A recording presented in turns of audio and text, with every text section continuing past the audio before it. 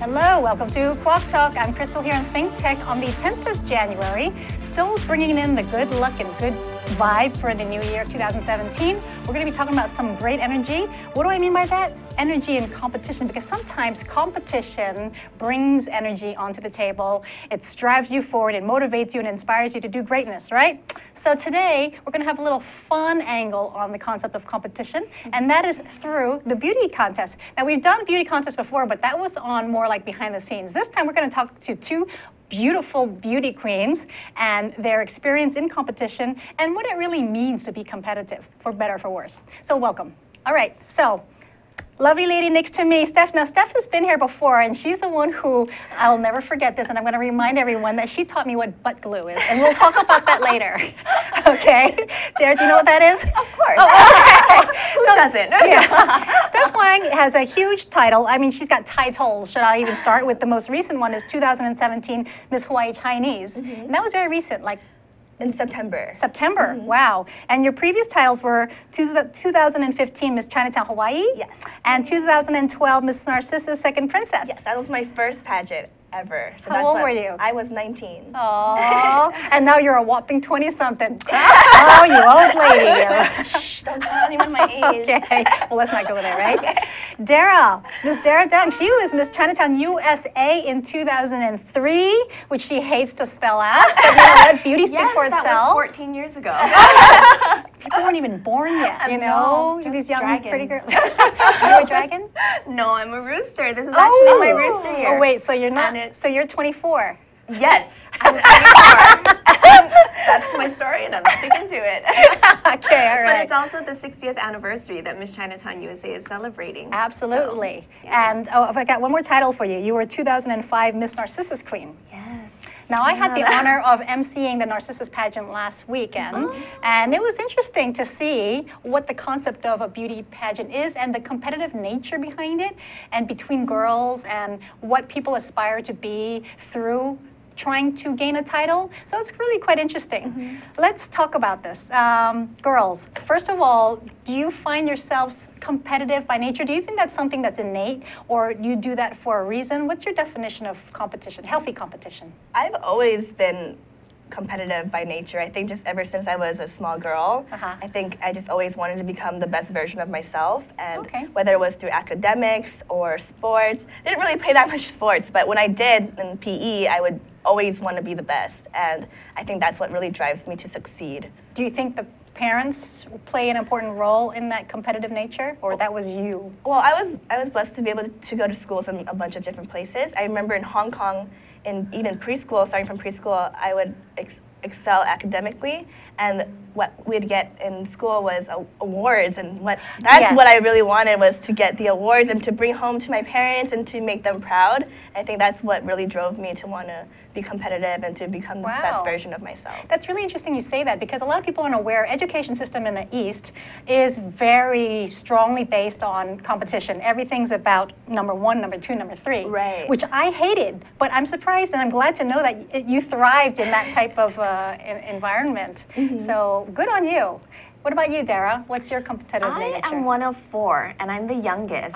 So it's, I mean, I four guess girls, or I have two older sisters and one older brother. Okay. So yeah, the boy's the firstborn, but poor thing, he gets like no bathroom time, and growing up, he just got no talk time either. As a boy in a Chinese family, didn't he get all the attention, or? Well, one would think, but I mean, I think we were just so blessed and so fortunate. We had both sets of grandparents, we had aunties, uncles.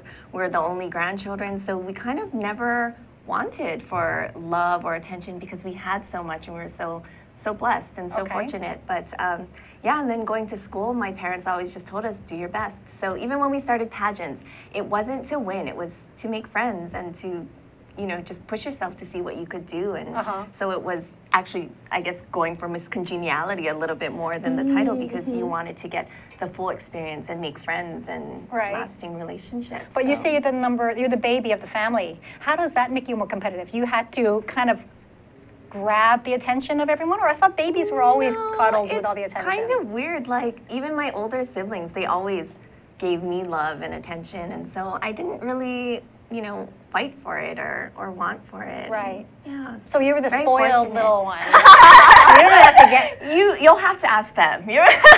Okay.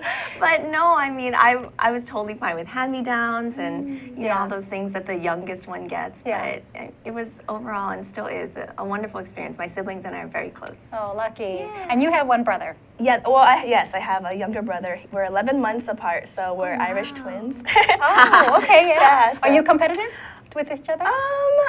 We could be. I mean, I think more so when we were younger, he was more competitive with me because I was the one bringing home all the awards, and then as we got older, it kind of switched around, and so okay. so. That's interesting, you know, growing up competition between siblings, because sometimes some siblings are in the limelight always, and one is always in the shadow, Right. and they can, you know, present problems. You can get a chip on your shoulder, you can have insecurity complexes, or the other way around. Well, my sister Dina actually was the first to do a pageant. Okay. And she loved it so much, she's the one who entered Demby and me. So it wasn't like, I want to get all these accolades and I want all the crowns. It was like, I love this so much, I want my sisters to be a part of it too. That's so a nice way to yeah, do so that. she would enter us like the morning of, the night before. She's What? like, it was crazy. She's like, I promise I'll help you with everything. I'll help you with hair and makeup, just show up. How did your So- parents feel about you entering? They What she was loved like? it, yeah, as long as we did it for the right reasons. Right, right. Yeah. So I was talking to somebody, I don't remember what, but you know, the concept of pageants, it seems to be two schools of thoughts. There are some Chinese parents who think, oh yeah, go do it, it's a great experience, it'll encourage your confidence and exposure.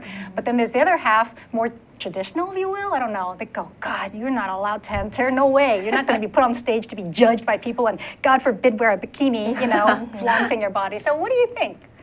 Well, my parents were actually on opposite ends. So my mom was like, go for it, you know, it'll be a great experience. And when I was 19 entering my first pageant, I was at a time in my life where I was not the most confident. I was stuck in a box and I wanted to do something that would make me step out of my comfort zone. And growing up here, the pageant culture is so big, especially in Chinatown. You see the posters everywhere. So I was like, you know what, why not? And I decided to run in Narcissus. But my dad was what you said before about like, you know, no, you're not going to stand on stage with your swimsuit, and you know, there's a stigma on pageantry. You know, like all the like background. I don't know. You hear all these rumors, right? And but I mean, in the end, he saw how much growth I got from the pageant, and I mean, in the end, I think he's very supportive now, and that's what I'm really grateful for. Well, you proved him, right? That, hey, you can do it, and it doesn't tarnish your image. You can do it in a swimsuit. But the Narcissus didn't have a swimsuit aspect. Is there a reason for that? Wasn't there? Was there used to be? Not in my year. Wait, you had one back then? I actually don't remember. Should I repeat that was 14 years ago? No, that was actually 12 years ago for me. No, I can't remember. I have no idea. Do you think there's any exploitation in any of these pageants? No. Not that I've competed in a lot of pageants in Hawaii, and I haven't had a negative experience at all. Except for like the dirty old guys who, you're always gonna get those anywhere though, right? Even if you're not like a title holder in life. I'm like, you don't have to enter a pageant for that. Right, my point. And you were a flight attendant at Hawaii Airlines? Yes. So you must get a lot of that kind of stuff, no? I mean, it's life, it's people. You just deal with people. Right, good point. But I want to tack on that, the fact that you fly now, you have a nice professional career flying everywhere around, seeing the world. Do you think that your title brought you to where you are today, or how much did that crown or crowns affect who you are today? Well, definitely you have to do public speaking when you're in that role. And I was a speech major at UH, so no wonder. I don't know if that's the catalyst that, you know, brought me to my career now. I don't think so. I think that was just part of, I don't know, I like to talk. And that's a lot of, you know, right? She's a right. And that's a lot of what you do. I mean, you're constantly interacting with people. Yes. So I don't know. I'm not sure. Well, maybe part of your personality brought you to the pageant because you're so comfortable on stage and interacting with everyone. So it's all right? We'll go with that answer. Sure. I mean, it takes a certain type of people. That's what I'm trying to get at, right? Yeah, definitely. So I have a question. So me being like dreading speech at UH, so I actually try to avoid it as much as possible. Like, what kinds of advice do you have for someone who isn't the most comfortable with public speaking, but really wants it? I think I've come a long way in terms of speaking in front of people, but I feel like there's definitely always room for improvement. I would say just do it more. Like just find audiences. Like this, I think is awesome. Like it's such a, yes, there's no quote unquote, you know, live audience or anything, but I just feel like the more you do it. Oh, it's live though. It's streaming right now. Oh, like, okay, somebody can tweet something to you right yeah, now. you can tweet me. You know? Oh. Sorry. But I mean, just do it more. The more you do things and practice, it just gets better and you get more comfortable and it becomes more a second skin, I think. But some people naturally, right, Steph? Some people naturally are comfortable in front of the camera and some people aren't, no matter what. Or comedians, they say actually behind the scenes, they're very shy people. Yeah. So, yeah, I mean, that is a good question of how you overcome certain things. But maybe the concept of competition does help you confront those fears, right? For sure. It brings all your insecurities on the table and you've got to, you can't hide, basically. Well, especially in San Francisco, which you will be going to very shortly. I mean, you're just exposed to pretty much all of San Francisco's Chinatown. And I believe San Francisco has the second largest Chinese population after China. So this is huge. When I did it years ago, I still remember our parade had 750,000 people on it. It was You actually remember the number? It was huge because I had never participated in something that was just so heavily community oriented, and what an experience it was, and just visiting all of the different, what do you call those, the groups where you're part of that village and part of that organization, societies, thank you, right, yes, and just going to see them, and they're just so culturally proud. I mean, it makes you proud to be Chinese too. Well, I was going to ask, do you think it's Chinese are innately competitive? Yeah. Right? Like you said, an academic. Right. There's that stereotype, you know, Asians, not Bajans. Yeah, that's redundant, a competitive Chinese. Right. All right. Yeah, I would say so. Yeah, but in a good way. I was going to say, so what's a bad way? What's a negative way to be competitive, or what's being over-competitive? You must have seen it through the pageant. Some girls, you know, ugly stuff must have. When you focus, I think, too much on other people instead of focusing on yourself. I like to think of competition as a competition with yourself. Who you were yesterday is different from who you are today and even tomorrow. So if you want to become a better person and, you know, be improved in any way, even outside of pageantry, it doesn't have to be a pageant. Right, that's just a little metaphor of life, right? I mean, the big little microcosm and the whole world out there waiting for you to show them what you got. Do you have like big dreams, big ideas of where you want to be? Oh. Both of you. I don't care. Yes. I mean, it's an ongoing process, right? I used to tell my mom I was going to be the first female president of the United States. That changed a lot over the years, but yeah, I think we always have big dreams and big hopes. Good, good. Yeah. What's yours? I mean, I have so many different aspirations. I think that's almost like my problem is I want to be I want to save the world. I tell everyone I'm going to save the world, whether it's environmentally or just helping people around the world. And I also want to be a voice actor and a model. You are a voice actor. I am, but I want to be even more. I want to be You want to be the next, like, not Moana, but whatever the next big film is. Exactly. Yeah. So I think that it's good to have big dreams and big goals, because even if you don't reach it per se, I'm sure just the journey along the way, you can grow so much, and then you become the person who is meant to have those dreams. You nailed it, Steph. It's the journey. It's the journey itself. So we're going to take a quick break before we continue this journey onto these lovely ladies and their lives forward and the impact their competition had on their lives today. So don't go away, and I've got some pretty pictures for you to see. Aloha. I'm Reg Baker, the host of Business in Hawaii, that broadcasts live every Thursday from 2 to 2:30. Today we were very fortunate enough to have Dr. Miller and her service dog, Muffin. We talked about the ADA, and we covered some of the different do's and don'ts of having service dogs in your establishment and how to sniff out the fakes. Please tune in for Business in Hawaii on Thursday to find out all about service dogs. Aloha. Hello and aloha. My name is Raya Salter, and I am the host of Power Up Hawaii, where Hawaii comes together to figure out how we're going to work towards a clean and renewable energy future.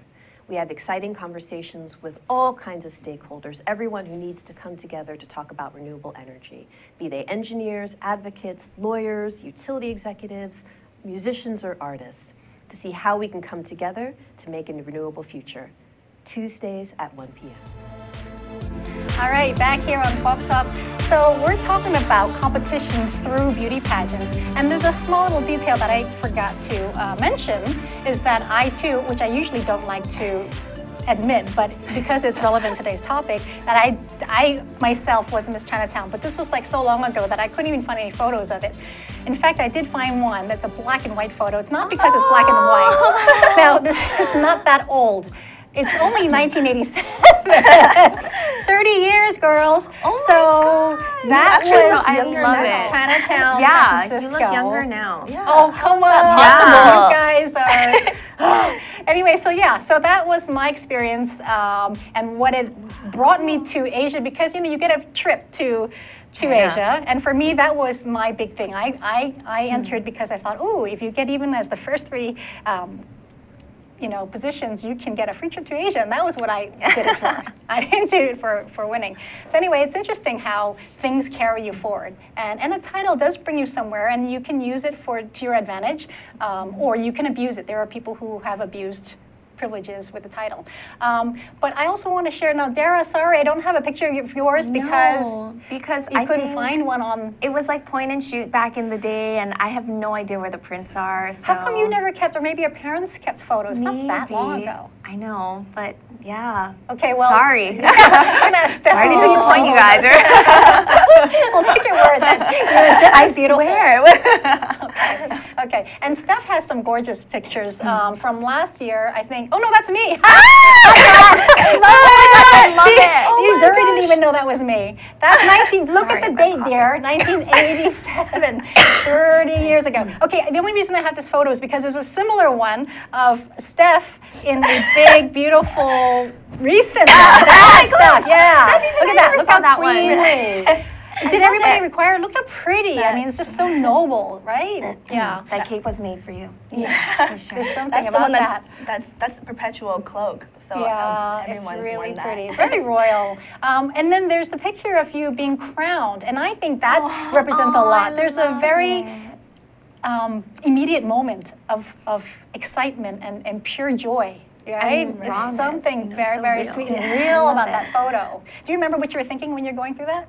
Actually, that photo was taken. That was my second crowning, because actually the crown fell off my head, and I caught it. And then my friend. Oh, we didn't get that on camera. Nice. Oh, I have footage. I can show Okay. you later. But my friend Crystal in the picture, she was helping me put it back on, and I mean, but the regular crowning photo was the same face. I was so happy. Oh, good. It was just like a dream come true, just being able to represent Hawaii at Miss Chinatown USA. I'm so blessed to be sitting in between two Miss Chinatown USAs right now. 3 generations here, okay, girls. But it's funny you say the crown fell off, because things happen. Back to that black and white photo of me. If you zoom in really tight, when the lady before me, the queen before me, crowned me, her hair, she had this gorgeous, massive hair, and when she came over, my eyelash got stuck in her hair. So when she pulled away, it pulled off half of my eyelash. And you know how false eyelashes, when you dry and you pull it off, you can't stick it back on. No. So you can't go like that. So close up, my eyelash was like this in all my photos. I think the girl who crowned me kept her gloves on. So when she crowned, the crown was stuck in her gloves. So as she was pulling away, it just kept on tilting. So I don't think I have any pictures of the crown straight. I think it's like real gangster. It's kind of like, it's like side tilt. So you have to kind of like balance it by tilting your head the other way. It was straight. I just had to sit like that. Have you guys seen the Netflix show The Crown, based on Queen Elizabeth? No. I've been watching that recently, and it's just kind of got me thinking, the concept of the crown. Are we kind of ridiculing the actual crown? Because think about how beauty pageants have become. But it really goes back to the old Majesty days, the monarchy and the real crown. And it's, I mean, do they think we're such a joke that we use this beauty pageant to show beauty? But what does it mean to have a crown? And what does it mean to be a queen? What do you guys think about that? I mean, I think it's different for each representative of the crown, and as long as the girl or the pageant and the organization live up to what that symbolizes, I don't see a. So what does that mean to problem. live up to it? What do you feel you have the pressure of doing when you have that crown? Being a positive role model, just Good morals, right, integrity. exactly. What you do with the crown really defines your character. And it's not, I have a friend who always says this, she says, it's not the crown who defines the girl, it's the girl who defines the crown. Okay. So, I mean, it's a huge responsibility. Right. Because whether you like to or not, you're in the spotlight, you're in the limelight. Right. And people will look at you. People are attracted to shiny things. That's Right. just Yeah, human yeah, nature, yeah, right? yeah. So, I mean, so what you do when you have that attention is very important. Because when I was little, just seeing people in crowns, I was watching, you know. And I think as a little girl, as just the youth really look up to people. Right. Like that. So what you do with your crown really can make a difference in someone else's life. So how do you influence a young girl who aspires? They see, oh, look at the Dede, she's so pretty, she has a crown on her head, I want to be her one day. But she sees the beauty aspect only. How do you make a young girl understand what it really means to carry that weight and responsibility, not just the beauty aspect? I mean, I think there are a lot of other things that we do in the community that a lot of people don't see. And Such yes, as? they see the pageant aspect, but they Right. don't see us, you know, going to feed the homeless, Right. going to Waldorf and meeting Reading. with adopted children, yeah, reading to Reading to children at children. schools. And there are just so many things in the community that the title, I guess, and the Queen in Court are to uphold, and that's part of our quote-unquote job. And that's not the first thing people see, obviously. They don't Yeah. know the behind the scenes. Yeah. That's actually my favorite part about pageantry. Like, I do it for the community service.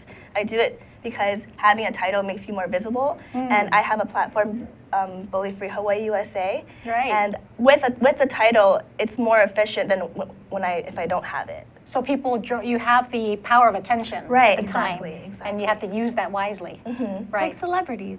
right? Yeah, They have to be they have a role models. responsibility, Because right? everyone's watching. Yeah, and that carries on, right? Even if it's past your reign, you always have a title once you've been crowned. Yeah, And do you feel like you need to take that responsibility throughout your life? sure. Yes. Yeah. Even after you pass the crown on, you're Right. still You're always- you're always a title holder. Right, right. What are some ways that you've seen people abuse that title or power? Like, have you seen, I mean, Getting discounts? No, I'm just kidding. wait, is that a bad thing? Coupons at Walmart. Just bust your crown out of your bag and put it on before you have dinner or something. Bananas at Chinatown, open market. What? So funny. What about boy issues? Because some, you know, you can attract a lot of attention being a beauty queen, but at the same time, there are some people who think, oh, she's on the pedestal, I can't reach her. I'd love to meet her, but I don't know how to approach her. You know, that kind of thing. There's a lot of intimidation that comes with the title, too. Have you guys had any problems with boys before that? No? I don't think so. I mean, no, not really. It's more so with little kids because I think they're so, when they meet a princess or a queen for the first time, it's like at Disneyland. I still get starstruck at Disneyland. Aw. Me too. So no boy problems? Or did it affect your love life being a queen? How about that? So? No, I don't No. No? know. Yeah, I don't. People saw you as the real you after? Oh, I'm sure. I mean, I've heard stories from friends who are title holders, and they've said things like, people go up to their boyfriends, they say like, you know, you don't deserve her. The boyfriends get harassed. I mean, in terms of the actual title holder, I don't think. Or do you think as a reigning queen, you can't have any associations with gossip and relationships? So you guys have to kind of keep yourselves so clean that, you know, what do you think? I think you try to, but like Steph said, I mean, I think all of that is much more attracted to you because of the position that you hold, and sometimes people use that to either judge you or, you know, to have all these preconceived notions when they don't know who you I kind of are. remember a vague memory of when I left, you know, after you're crowned and you have to walk out with all the public in your immediate crown. My boyfriend at the time from college was there in the audience with my family, and as I was walking out, it was almost like kind of a crossover, like, see ya, this is my new life now. And I felt these like flashes of like my future, and he wasn't a part of it. Which is not being ambitious on my side, but I felt like now is a different phase. It's something else now. It's a new chapter in your life. Yes, yes. And it wasn't intentional to say, okay, hey, I'm queen now, I can't be seen with you. It had nothing to do with that, but it was kind of weird how the crown did affect how you see your life moving forward. So Steph, yours is coming up, another big pageant. Right, I know. This is a national pageant. Yes, it's huge. I'm so excited It really is. be able to represent Hawaii Yeah. at a national pageant. Actually, you mentioned there haven't really been that many representatives from Hawaii who made it through. Right, so actually Darah's the last Miss Chinatown of amazing. Hawaii to win the title. Wow. What is the history? How many from Hawaii have actually gone through? I have no idea. So just you and Steph you coming and in. you. I'm not from Hawaii though. We're talking like people from Hawaii, right? When you entered, you I was were from San Francisco. Oh, I see. I don't know how many. Jennifer Hall. You'd have to there's ask a my lot. sister Dana, who knows like Okay. trivia about every single pageant. You could ask her Miss Universe 1980 whatever, and she'll come up with the name and probably the color of their evening gown. Oh, She's okay. amazing. Wow. No, I know before Darah and before Darah's year, Hawaii used to win all the time. Oh. It was, and then suddenly we have this drought. I don't know why. Oh. I don't I'm know what it sorry. is. I jinxed But we it. always. They're like, we need another Darah. Wow. But you know, Steph's coming on to this. How do you feel about that upcoming new competition? Is there ways to prepare, or do you have any questions for Darah? Or? I mean, for both of you, okay. how do you prepare mentally? I mean, I think I've always been good at preparing myself mentally and spiritually, but I mean, and physically. But I mean, anything else that? How about a big tip? Since we don't have that much time, each of you just give a big tip to yourselves and to each other of people who are going to be embarking on some huge competition like the Miss Chinatown pageant, of what to do to prepare yourself and what it means to be a confident competitor. Well, for Miss Steph, I would just tell you focus. I mean, you have it all. Like, you all can see this. Yeah, She I has it all. She's know. amazing, beautiful, smart, eloquent, all of that stuff. Just focus and be yourself. I mean, that's what my parents always told me. Do your best and be yourself. Yeah, I would, something like that, I would just focus on myself and just focus on yourself. Don't worry about anybody else. Yeah. Don't go stalking the other girls. Yeah. You know, the less you focus on yourself, the more unprepared you become. Right. And, Be yourself. and you psych yourself out. Yeah. And you don't need that kind of energy. No, you've got the Own your perfect space. energy, Steph. So we're going to wish you the best of luck in the Yes. upcoming Miss Chinatown USA pageant. Go Steph! Yay! So thank